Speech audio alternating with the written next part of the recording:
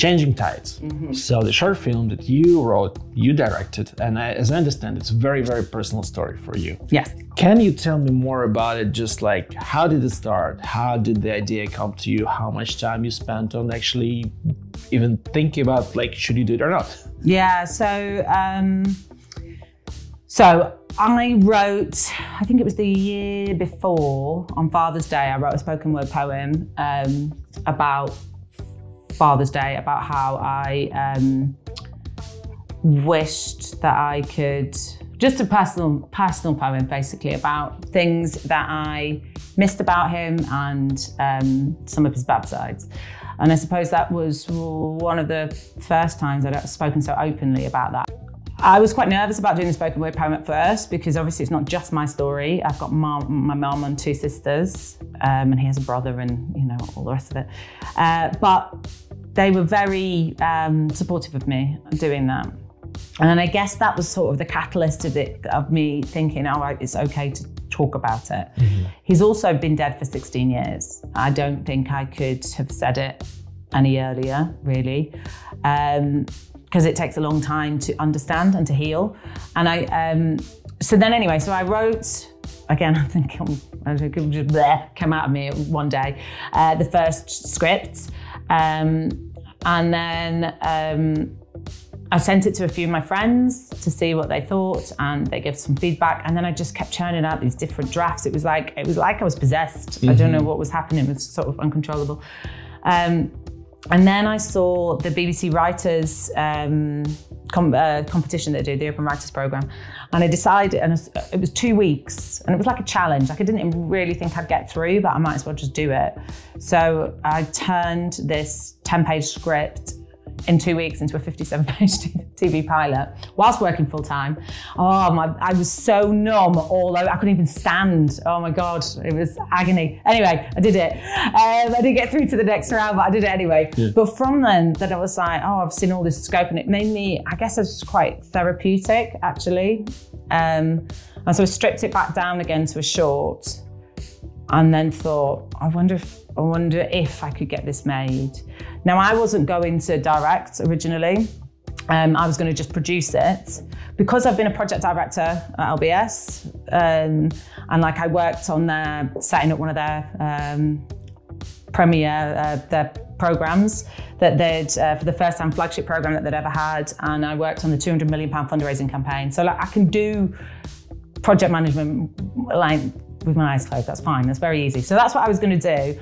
And I found, weirdly, again, Twitter, X, someone had said, put your, do a thread of all the up-and-coming British directors. So whenever anyone does that, I'm like, bookmark.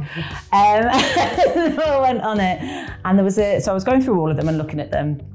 And there was one guy who was from Blackpool as well. So I messaged him, sent him the log line, and he had said to send him the script. We met, and he was really keen on directing it.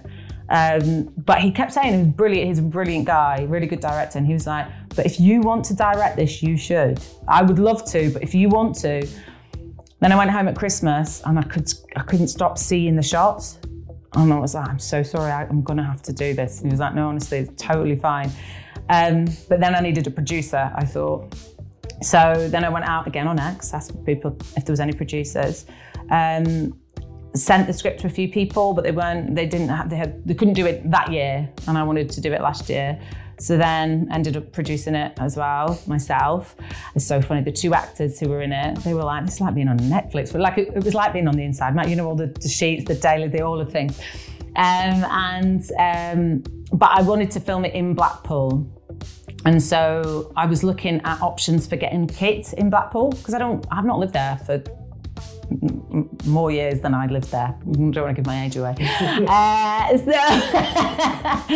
So I don't know I didn't know who was there. So I started to look for production companies in Blackpool. Found this one called Out of the Arc, and he'd won a few awards as well in film festivals. And I was like, and he's got a drone and all this, and I thought, brilliant. So then we went on, we decided we'd work together. He introduced me to Dave, who plays Aidan. I kind of already knew the girl who plays Bea. But I actually emailed the head of my old drama school asking her if she had any recommendations for someone. And she recommended her, and I sort of kind of knew her, and I was like, oh, brilliant, and that's great, well, I'll ask her. So that's how that came, and then we got into shooting, and that's sort of how that came about. But I did, along the way, want to make sure that my family felt okay with it. So they read the scripts before we went into production. They were with me along the whole way. I did a Kickstarter campaign as well too, actually. And I talked to them about what I was going to do beforehand, because I don't want to, it is their story. Of course. So I did a whole campaign before I launched the Kickstarter as well, telling my story every day. And through that, I found a charity called NACOA, the National Association of Children of Alcoholics. And that's totally changed my life. Like, I cannot believe I didn't know about that when I was going through everything with Dad. And so I've become a massive advocate of them, and then they've been really supportive of me and that whole community as well. And then then we filmed it, and the rest is history. How was it directing for the first time? Oh gosh, I was so nervous. But also because I know, having worked in business and been an actor, is like, you need to look the most in control. Even if you're nervous, don't let anyone else know that. Don't show that, because then they could lose trust in you. So I used actually a lot of different elements of what I've used in business before, what I've seen on set before, and again, fully immersed myself in directors' podcasts, directing actors, all of these different things.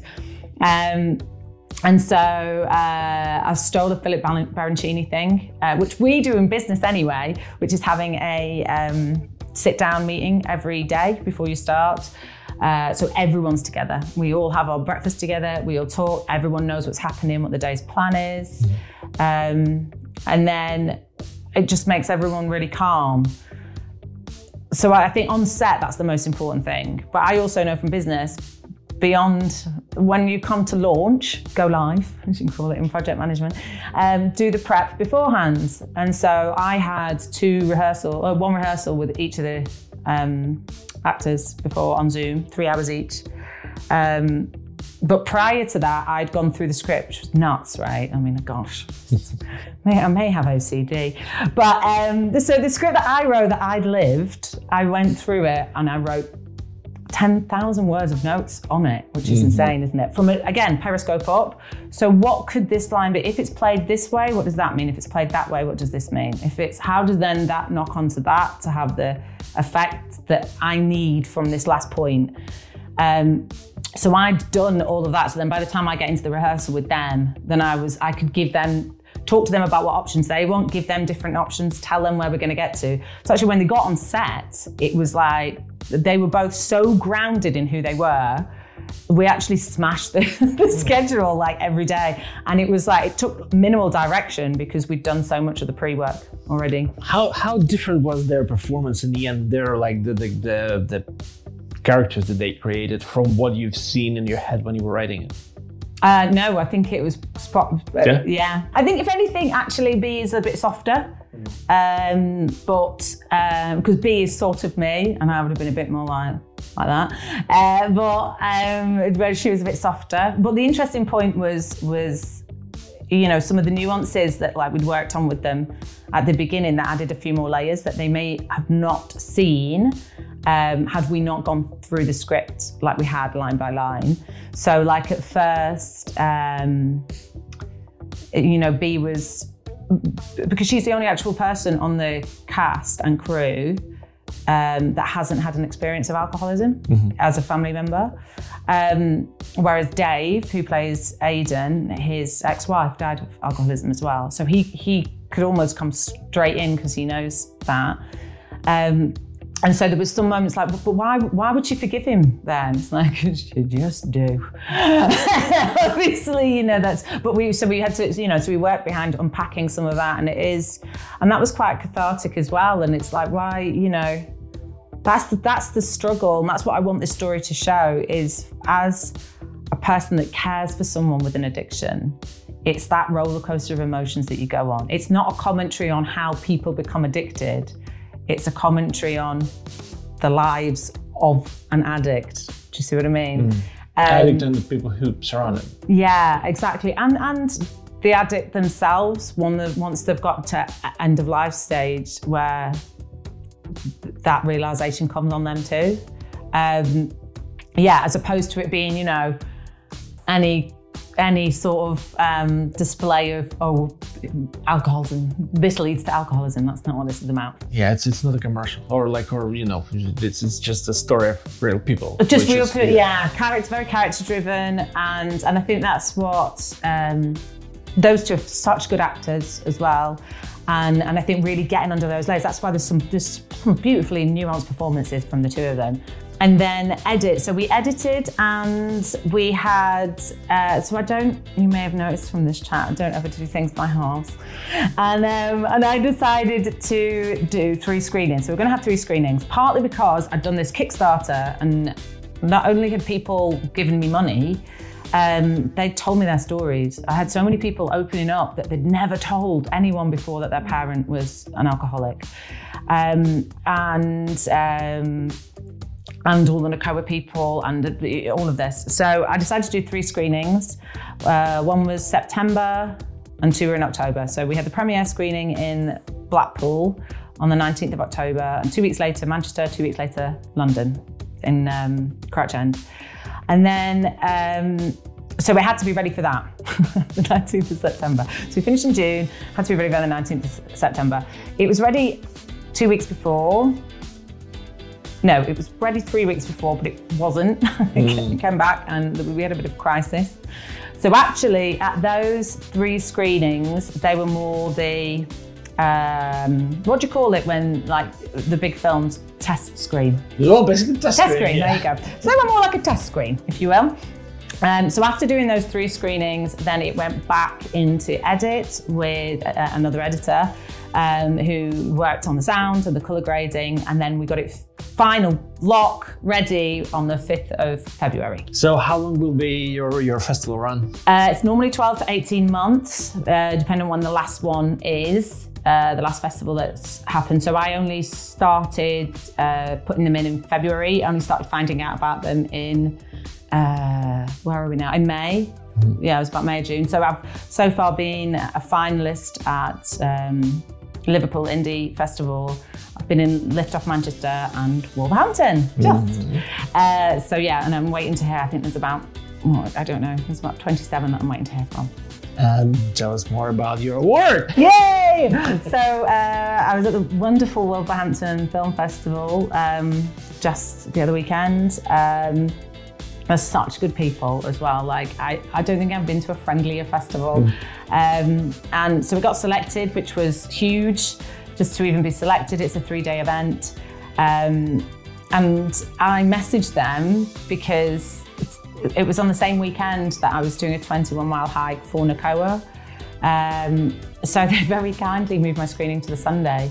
So I did the 21-mile hike in the Peak District, and then the next morning I don't drive, Adam, drove to Wolverhampton, and we watched the film there with our achy legs, and then we went to the award ceremony that evening because it was nominated for Best New Filmmaker with 7 other films that were nominated, and it won. Nice. Congratulations. I know.